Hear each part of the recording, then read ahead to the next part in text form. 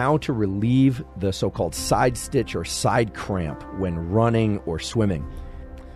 If you've ever been out running and you felt like you had a pain on your side, that pain could be any number of things, but that what feels like cramping of your side is actually due to what's called collateralization of the phrenic nerve.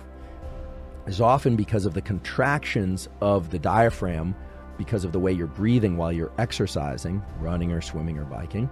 And as a consequence, you feel pain in your side, but that's not a cramp. The way to relieve it is very simple. You do the physiological side. So the side stitch is annoying, it's painful. Sometimes we think we're dehydrated, and you might be dehydrated, but oftentimes it's just that we're breathing in a way that causes some referenced pain of the liver. We call it a side stitch or a side cramp, and you can relieve it very easily through the double inhale, long exhale. That pattern done 2 or 3 times